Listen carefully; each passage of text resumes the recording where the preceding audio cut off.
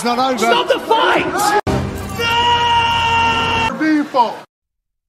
Everybody, I come here for everybody. Kill everybody. I'm the champ. I'm the king. Get everyone. Ah! Alright, what's up, guys? It's Lane here with Carson. Yes, sir. Real quick, we'll go over our betting results from last week, and then we'll head into our full card picks. So if you want to skip ahead, go to those time markers and get to the full card picks for Rodriguez versus Lemos.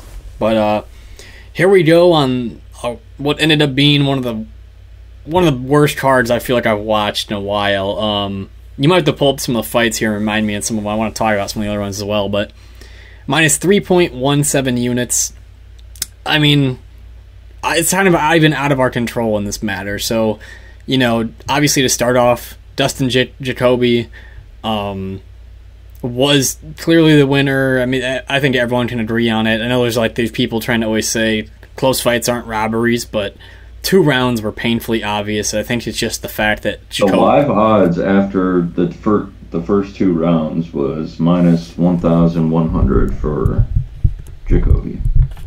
Right. And I think it's just that people wear damage on their face different. Like, Jacoby's been in so many different fights, his swelling in his face acted up a little bit more. I don't know. What are you gonna fucking do about these robberies? I don't know. We're lucky we didn't have money on Petr Yan for that fight last week, but... Yeah, and that stupid same judge, Ben Cartledge. Ben Cartledge, yeah.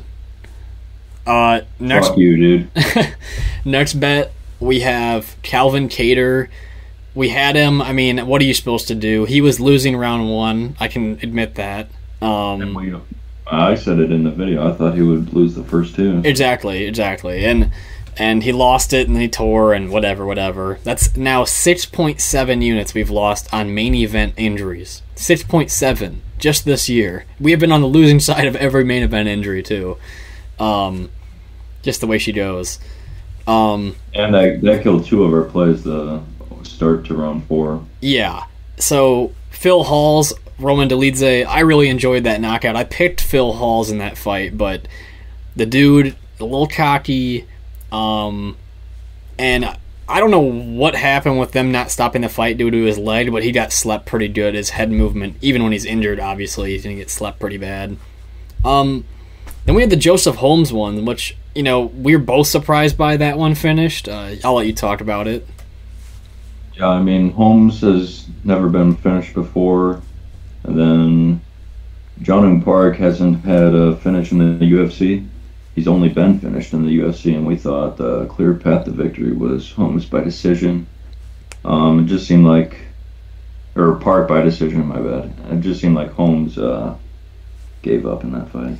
I mean, yeah, Park's control was really good, but typically when you're that big of a fighter in Holmes, you usually see that they can hold their own on the ground or stop submissions. I guess it wasn't the case. But I don't know, I'm not ashamed of that bet. And then to polish it off, Max Griffin and Tim Means, a little sketchy, knockdowns, but got to round 3. And again, the Calvin Kattar one, that one felt like it was going to go to round 4, in my opinion. There was no hugely damaging strikes in the first round, but whatever. All those guys are terrible. What are you supposed to do? Betting on main events must be a curse. But yeah, all of them were really close odds too, like nearly pick'ems. Right. Well, let's get into the picks. Okay, for the first fight of the night, we have Ramona Pascual versus Tamires Vidal. In this one, you know, Ramona Pascual's, I don't think, a horrible fighter, but so this is a fight at 135, and I really debate whether she can make 135. I believe, you might have to check on this for me, Carson, that her fight with Jocelyn Edwards got kicked up a weight class or something like that. Yeah, I was at 145. Both her UFC fights have been at 145. I might have to check out the Instagram and see if she's like on a reasonable weight for this, because she's a big girl, especially in the hips. Tamires Vidal is a young fighter here. I've seen her fight against Aylin Perez. She had a good she had a good go before Perez kept on kneeing her in the groin and in the face and pretty much making all the disqualifications. But she actually defended herself most of the fight. She has not the best takedown defense, but fights her for position on the ground. And again, this is a younger fighter getting older. Ramona Pascual's got no damaging strikes. I'm just thinking Vidal by decision here. I think she could strike her on the feet. A little bit more damage, like I said. And again, the weight difference is the big thing. Don't bet this fight. I don't even like the over 2.5. So do not bet women's fight unless it's Zhang Weili. All right. Remember me. And she's 24 compared to Pascual's 34, so 10-year age difference there. Right. Vidal by decision. Okay, for the next fight we have Jake Hadley versus Carlos Candelario. A bit of a sketchy fight if I'm just looking at it from the odds perspective with both of these two's careers. We got Jake Hadley, who just fought Rodrigo Nascimento. I don't want to say he had a horrible fight IQ, but he stayed in bottom position a large part of the fight. Really got dominated in the ground game. He's honestly even a little bit small for the 125 division, which sounds a little bit weird to say, but he's really thin, but he's also young. I will put a pick on Hadley here, but this is honestly a sketchy fight. His hands look pretty good. His kicks look pretty good. He's got good jiu-jitsu off his back. He's always busy. And I think that he's not going to be facing the similar strength in an opponent here against like Rodrigo Nascimento, where he could just take total control of Hadley on the ground. Candelario will fight for positions, though. If you look at that fight with Tatsuro Taira, he gave Tatsuro Taira more problems than CJ Vergara did. It's not to say that Taira did a bad job in that fight, but I just felt like Candelario reversed position pretty well, fought to get to his feet a couple times, and then his loss against Victor Altamirano on the Contender Series doesn't look as bad anymore, with Altamirano having a good win recently. I just see this fight as a decision for Hadley, but this is a sketchy fight. Like I said, it probably will be pretty high pace and it'll lead to some grappling, but I don't think these guys will have enough strength really to get each other out of there. So I like Hadley. Candelario's never been finished before. Taira couldn't get him out of there. It just seems weird that Hadley would be minus 275, which I think Taira was like minus 200 or minus 225 against Candelario. I mean, yeah, and Taira dominated it, but it was still like there's some positional changes that could have been really detriment for his game. I mean, all I see in this fight is probably an over 2.5 or start round 3 play. That's what I think I'm kind of keen on. But yeah, two tough guys. I think Candelario's got better boxing, but Hadley might have better distance kicking. But yeah, I like Hadley by decision here. Okay, for the next fight, we have Johnny Munoz Jr. versus Liudvik Shailan. For this fight, I like Johnny Munoz Jr. a lot better here. If you've watched Liudvik's fights, I mean, from his first fight in the UFC, he really has zero damage in his game. He's a grappler, and he's only a grappler and doesn't seem to go for finishes. I mean, he does have some a knockout here on his record, but if you actually watch his fights, and especially on Tough, the dude just likes to grab people. Doesn't really advance position on the ground. His best hope for this fight would be taking down Johnny Munoz Jr., and it'd have to just be holding him on the ground. Johnny being a good jiu-jitsu guy here, I think he's going to have better hands in the stand-up, just touching him at range. His last knockout's a little bit concerning against Tony Gravely, but I like his kicks at distance. He can use teep kicks, jab. I think just overall, everything is in Munoz's favor here other than the base wrestling, and that's the big question. So I think Munoz will get a finish here? No. I think this is a decision fight.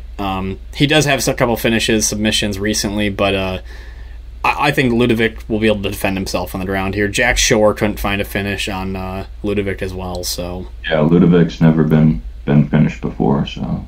Right. I like that. I feel like the heights are a little bit off here. I think Munoz will be the bigger fighter. But, yeah. Johnny Munoz by decision. Okay, for the next fight, we have Jinh Frey versus Polyana Viana. For this fight, I just want to speedrun this prediction because this fight doesn't really matter to me, although Polyana Viana is pretty cute. For this fight, we're going to pick Jinh Frey by decision because I think she'll have the better striking here, and if she goes into wrestling with Polyana Viana, I think she'll hold top control and win this fight.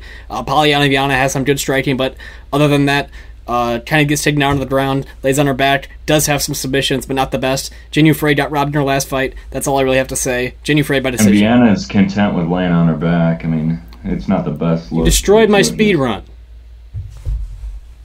Anyway. Frey by decision. Yes, sir. Okay, for the next fight, we have Mario Bautista versus Benito Lopez. Slow down. For this one, I am going straight out to pick Mario Bautista. Benito Lopez taking a huge break here. 3 years off. I know he's a little bit of a younger guy, but you question commitment and what they're doing. Mario Bautista is fully committed to this game. Made a ton of improvements in his most recent fights. I just like Mario Bautista's overall game here. We can talk about every aspect. The Brian Kelleher fight put a pace on him until he got it to the ground and found a quick submission. Jay Perrin controlled that fight. Trevin Jones controlled that fight until a single punch. And if you're looking at Mario Bautista, this dude has put on a ton of weight for this weight class. I think he's going to be a lot stronger than Benito Lopez here. And I think he's actually going to find a submission. I think he can get done striking or with the wrestling. But I think that his overall size will lead to either a takedown or a club and sub, which will be a submission. So, yeah, I liked Bautista submission round 1. You like that call? Yes, sir. Okay, for the next fight, we have Miranda Maverick versus Shana Young. Once again, a chick fight. We have a huge favorite. Miranda Maverick, the girl that looks like Robbie from the Cobra Kai, versus Shana Young. Shana Young kind of got a nice fluke win versus Gina Mazzani, who's really not the best fighter. But overall, kind of gets beat up on her resume. Miranda Maverick's offensive wrestling should be a lot better here. Again, super young fighter. I guess I shouldn't say super young. 25, getting older, getting better. I like a submission. I think that's what we called last time. So, yes, sir. I'm pretty sure we did say submission. Yeah, you said this fight was canceled due to a hospitalization of Shana Young. I kind of forgot because it happened a while ago, but yeah, that was on the Usman Edwards card. Yeah, it's whatever. I mean, obviously, I feel like Miranda Maverick should a pretty easy one here. Yeah, Miranda Maverick submission round 1. Okay, for the next fight, we have Darrick Minner versus Shayilan Nuerdanbieke. Shayilan facing TJ Brown, and which a lot of people remember bet TJ Brown on in Sweat. Oh, I wanted to mention in our bets thing just the Chase Hooper fight, but we called it a little bit. We picked Hooper, but we totally said you should fade Hooper. I just had to mention that. I said I wasn't betting him because we knew. I mean, he was still an obvious pick, but we knew he wasn't that good. Don't want to flex too much. We still picked him, but anyway, we'll get back on topic. Shayilan, strong wrestling versus TJ Brown. Kind of inactive striker, but Minner here is kind of a kill or be killed fighter. He just goes full out for submissions, all this stuff, and I think he's just going to be not quite as strong here as Shayilan in this fight. Again, the line is a little bit crazy here for Shayilan. He's a minus 205, it says here, but Minner could, pull a quick guillotine, quick submission on anybody. What makes me nervous on the feet for Shayilan too is that Minner might just be a little bit faster than him, but I mean, this fight looks like it's not going to go the distance. Yeah, Minner's always live for a submission win. He has a crazy triangle choke against Terrence McKinney a minute into the round there. So, I mean, he's always live, but I think Shayilan will find a finisher. He's got more power in his hands and top control in wrestling. Minner did survive Ryan Hall, but overall he got dominated in positions and kind of stuck around with the bare bones chokes until he could get to a decision. So, yeah, Shayilan, I'm thinking KO in round 2. You like that? Okay. Yes, sir. Okay, for the next fight, we have Jailton Almeida versus Maxim Grishin. I'm honestly a little bit surprised by the line for Jailton Almeida, but in a way also not.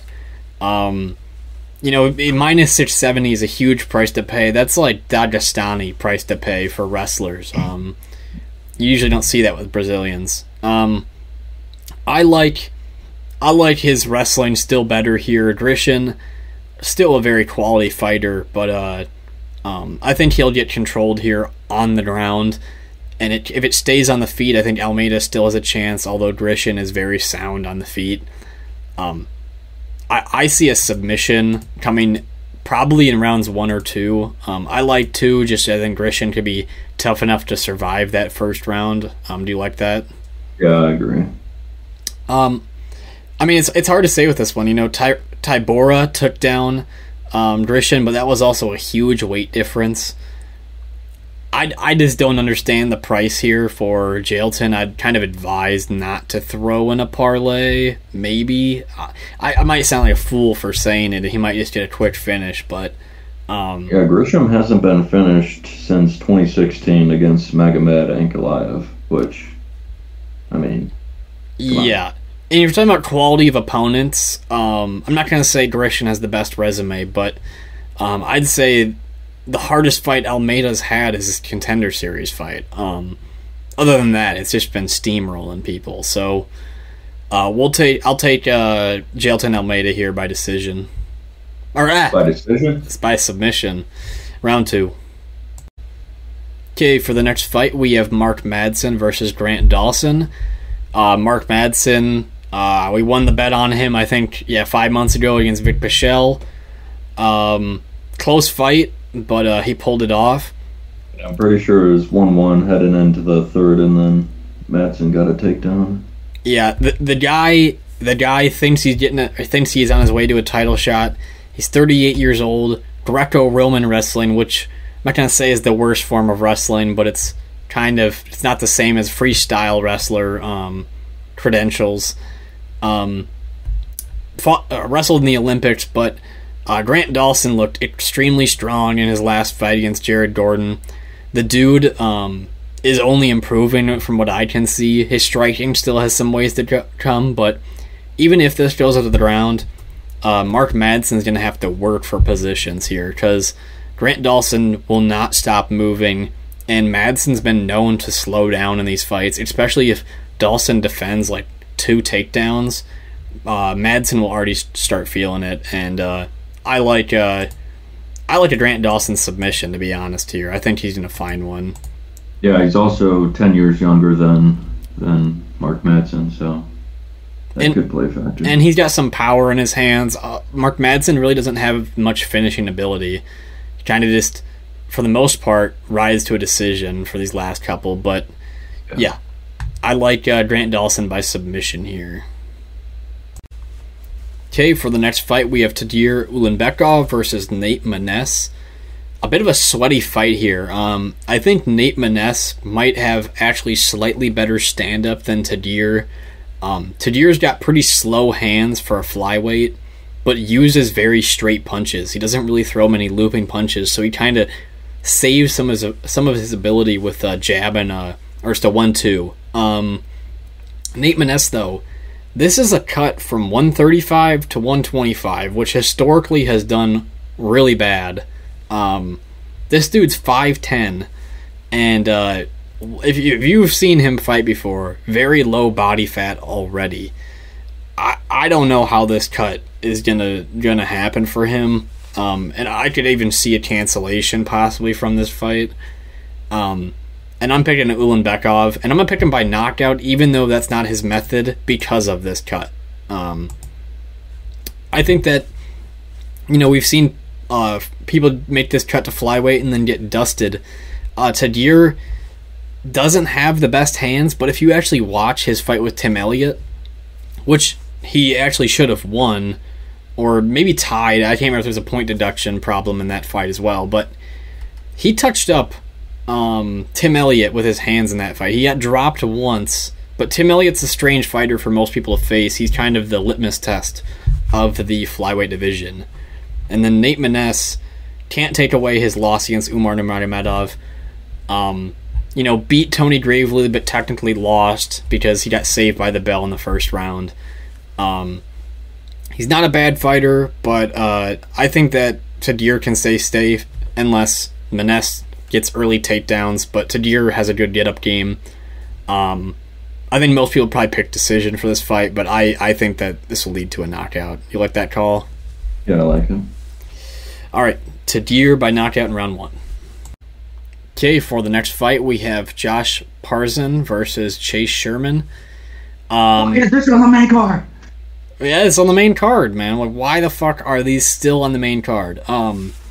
We just watched Jared Vandera and Acosta have a goddamn horrible fight. What are you talking about? They love just putting the sacks of shit on the main card. I'm tired of it, man. It's we gotta watch this one. I don't care who wins. All I know is it should be for an interim title belt. And I'm going Chase Sherman because Josh doesn't really have good stand-up. He was getting beat up by Alan Badeau, who also is bad, until it led to Alan Badeau getting exhausted and then punched out. I mean, you can, if you really think you can predict these heavyweight fights, you're a god. Because I mean, this is just a toss-up. Don'Tale Mayes lost to him. Don'Tale Mayes isn't good. I don't know. There's not many great wins on either of these guys' resumes, unless you call Jared Vandera good, which you can't. I mean, if you look at the way, obviously, Chase Sherman loses, it's going to the ground. Josh Parzan doesn't really have a great takedown, but it's just like, I'm going to put all my weight on you until you fall over kind of thing. So I'm going to pick knockout round 2 for Chase Sherman, but we'll fucking see, man. I don't know. Get your ice cream for this fight, eat up, gain some calories, and enjoy the show, I guess. Okay, for the next fight, we have Neil Magny versus Daniel Rodriguez. Really close fight to call here. Neil Magny, again, like we kind of talked about with Tim Elliott, he's kind of the litmus test of the welterweight division. He has some credible wins, obviously, over, the Leech, Jeff Neal, some other people, but I feel like I've just noticed he's deteriorating. I feel like he is getting slower in these fights. I know he fought Shavkat, I'm not taking that away from him, but the Max Griffin fight was a bit of a red flag. Had really bad head movement in that fight. Started real slow and then sped up the fight. I'm thinking Rodriguez by decision. I think that he wins the striking battle in rounds 1 and 2, and then Magny takes over 3. You're obviously looking at a close fight here. Betting a split decision doesn't seem like a bad decision here either. And then on the D-Rod side, lost against the Leech. And obviously had some time off before that, but he's fought Kevin Lee. He really hasn't fought many of these people who take over the clinch like Neil Magny does, but it's a matter of getting into that range, and Daniel Rodriguez loves being at range. He's facing a big reach disadvantage and a little bit of a height disadvantage, but I think he's going to be strong enough to keep his distance. He's shown good takedown defense in his career, and I think he's going to pull this one off against Neil Magny here. You got anything about this Magny one? Can be able to. I think Magny can be able to get up in the clinch and hold him for rounds 2 and 3. Neil Magny always starts slow, loses the first round, and then comes back and usually wins 2 and 3. Yeah, that's the big question. Does he win round 2? That's where I'm looking at this fight. And I think D-Rod will take round 2, but we'll see. I mean, it's gonna be a real close fight. I haven't decided if I'm gonna bet it yet or not. I wanted to bet D-Rod last time, but it got pulled off. I don't know. We'll see. Maybe at weigh-ins I'll have to make a decision, but I like D-Rod here by decision. Okay, and for the main event, we have Marina Rodriguez versus Amanda Lemos. Marina Rodriguez, I haven't picked against her for her time in the UFC. She's done pretty damn well. Good wins over Mackenzie Dern. Yao Jianan was a very close fight. Could have gone either way. I can't remember exactly how I scored the fight, but it was very close. Actually took a good amount of damage in her Michelle Waterson fight. But I do like her striking overall here. Amanda Lemos, very good at just stalking opponents, similar to Davison Figueiredo. Just kind of takes one step forward at a time and plants that hand when they're ready for it. Marina Rodriguez, though, always going forward and trying to do damage with her striking. Amanda Lemos, good win against over Michelle Waterson, although she had some shaky moments, in my opinion, still in that fight. Lost just to Jessica Andrade. Got the robbery win over Angela Hill. It's hard to say exactly how this one goes. Amanda Lemos is pretty explosive, but Rodriguez's takedown defense is pretty decent. I like Marina Rodriguez here. What do you think about this fight? Yeah, I like Rodriguez as well. What's the line in this fight? Minus 200, pretty much, Marina Rodriguez. Yeah, that's probably what I'd set it at as well. I think Lemos is live in rounds 1 and 2, and then after that I see her fading. And right. I don't think, the Hill decision, and then most of her fights are usually rounds 1 or 2 she gets finished. She finishes or gets finished.